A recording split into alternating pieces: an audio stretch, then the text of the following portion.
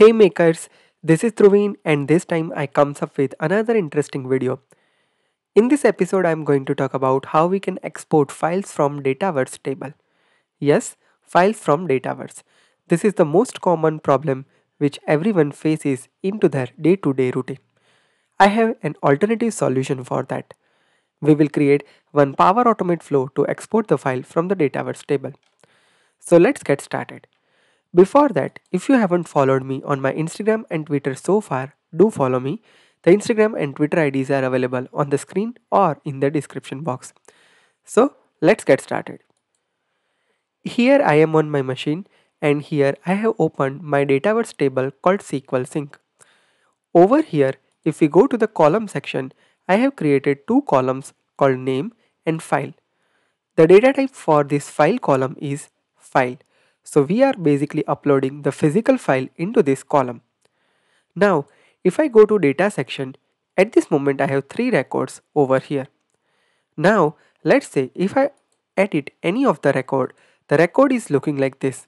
And this is the file which we have uploaded to that specific record. Now, what is the problem statement over here? Sometimes we are using data and export data functionality from here. At the time, what happen here is it will download all the records as a column format into Excel file. But at the time, you will not get the file content. So how you can get all the files which are associated with all the record of Dataverse? We will talk about that thing in detail. In out of the box manner, when you use export data functionality, basically it will not download the file or images from your Dataverse table column. For that, alternatively, you need to create Power Automate flow to achieve that. Now, over here, I am going to create one Power Automate flow which will download and loop through all the records from here and download all the files from my Dataverse table column. So let's get started. For that, let's open flow.microsoft.com. Just go to the My Flow section from here. Click on New Flow and let's select Instant Cloud Flow. Just click on Skip from here. And now just click on Flow or Flow button or mobile, or let's say manually trigger flow. So let's add manually trigger flow. Now you can add the schedule flow as well depending on your requirement. Now in order to get all the records, first of all we will use list row action from the Dataverse. So I'm just going to Dataverse and over here we have an action list rows. So let's provide that. Let's select the table name from here. So my table name is SQL Sync. So let's select that. Just click on Show Advanced option and select the column. So basically what we need from this particular table, let's grab all the columns so far. After that we will restrict with specific column only. Once we are done with this part, click on Next New Step and now just click on Dataverse from here, and now over here just add an action, download a file or an image. So let's add that. Select the table name which is SQL Sync table. So let's provide the table name over here, SQL Sync, and just need to provide row ID. Row ID we will find from the list rows action. So just select add a dynamic value and over here you will be finding the unique ID which is SQL Sync unique identifier for the entity instance. So let's provide that and it will automatically add apply to each loop over here. Then you need to select the column. So file is the column where our file is stored. So let's select that column. So we are done with that part. Now let's add one more action which will create the file and store to the specific location. So it's totally up to you where you want to add those files. Either you want to send those files in the email attachment, or you want to store it to the OneDrive file, or you want to store that into your file system. It's totally up to you. So in my case, I just wanted to store my file to my OneDrive location. So on my OneDrive, I created one specific folder. Basically, I want to export all the files to that specific location. But depending upon your requirement, you can modify this flow and add the action accordingly. So let's add over here an action create file. So I'm just adding an action create file for OneDrive for business. Over here, you need to select the folder path. So I'm just selecting root, and under root, I have a folder Dataverse file. Let's select that. After that, you need to provide the name of the file and file content. So first of all, let's go with the file name. So file name is something which you will be finding from your list rows action. So over here, in my case, the file name is something, let's apply it manually at this moment like taste. After that, we will exit copy the name of file, and then we need to provide the file content. So file content is something which we will find from the above action, which is download a file. So just add a dynamic value, and this is the download a file or an image. Just grab that file content from here and we are good to go. Now let's try to save our flow. So obviously when you try to save your flow, basically it will show you one warning as well into flow checker, because in list row you have added all the columns.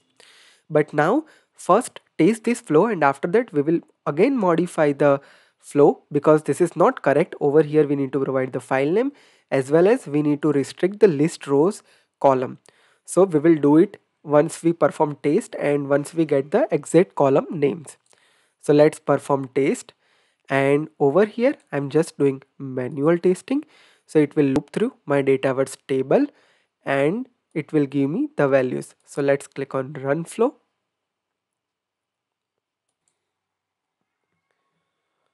The flow is running, and now here is the magic started. Over here we need to go to the list row section.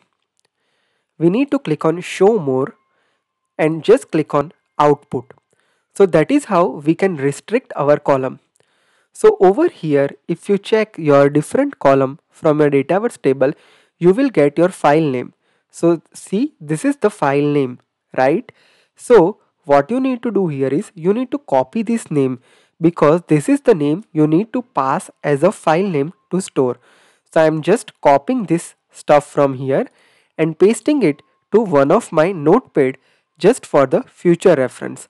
So here I added that particular column file name. Same way, we need to copy the GUID for SQL sync table, which we have passed into our apply to each. So basically for that, the column name is SQL sync ID. So let's search for that column. So let's see where we are finding that value. So see, here we have our SQL sync ID as well. So let's copy this column, because this is the GUID that we are going to pass over here as well. So I just copied both of this column from here.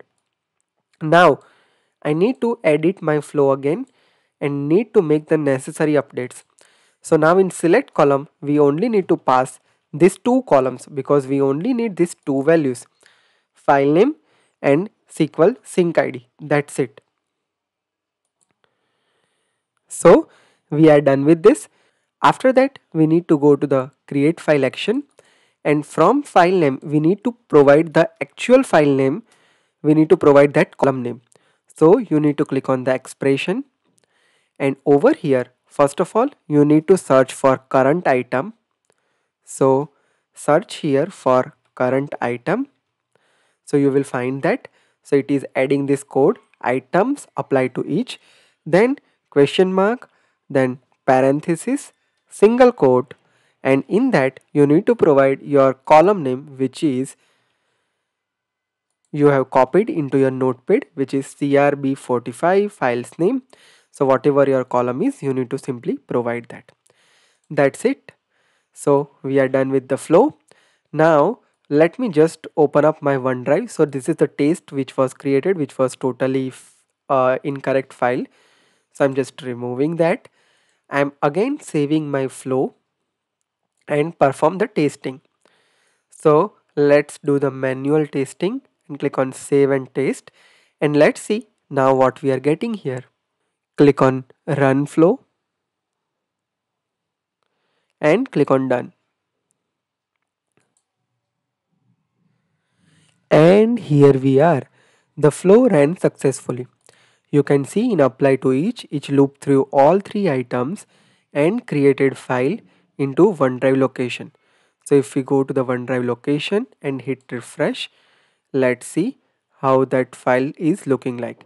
So you can see these are the same file which we have uploaded with our actual Dataverse data, right? So now our file is stored. Now you can simply go to this file location and download all the files on your local computer, or maybe you can sync up this OneDrive to your local machine and you will get all the files from there. So this is the simple technique to export all the files which are available in your Dataverse table. Hope this video helps you and values your time. Now it's time to play a quiz. One lucky winner will get a shout out from my Instagram page and receive a certificate of appreciation.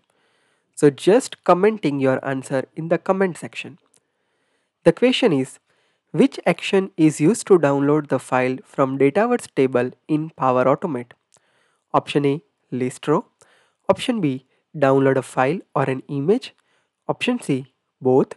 And option D, none. So keep answering in the comment section. If you are for the first time to my channel, make sure you hit subscribe and press the bell notification to never miss any updates from my channel.